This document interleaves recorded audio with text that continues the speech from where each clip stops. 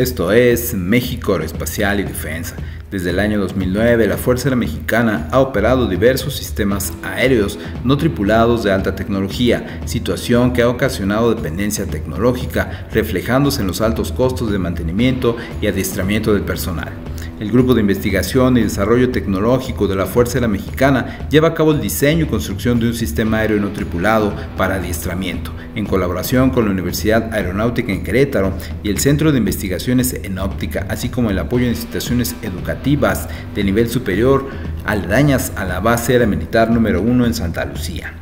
Lo anterior con el objeto de crear la base de conocimiento dentro de esta Fuerza Armada que permita contar de manera inicial con un sistema para adiestramiento y a mediano plazo con la implementación de una línea base tecnológica en materia de aeronaves no tripuladas que impulse desarrollos futuros en materia aeronáutica y fomente la formación de recursos humanos altamente calificados, reduciendo la dependencia tecnológica con el extranjero, así como los costos de operación y mantenimiento.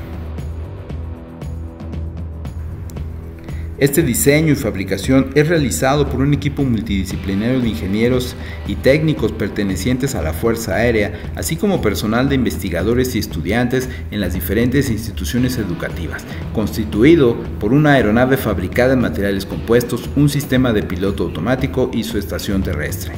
El diseño de la aeronave se realizó desde el punto de vista aerodinámico, ajustando a las necesidades orográficas de México respecto a la parte estructural y su fabricación,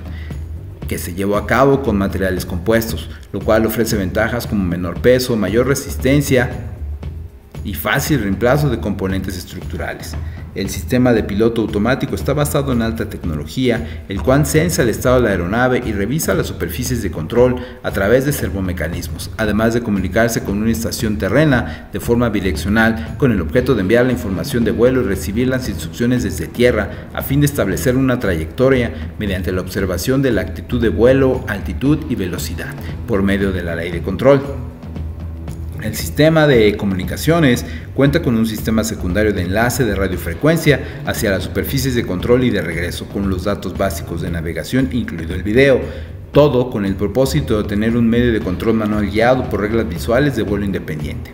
El desarrollo de este sistema aéreo no tripulado dentro del Instituto Armado ha significado innovación en el mercado aeronáutico local con capital humano a bajo costo, con participación de diversas instituciones mediante la integración de tecnología nacional e internacional.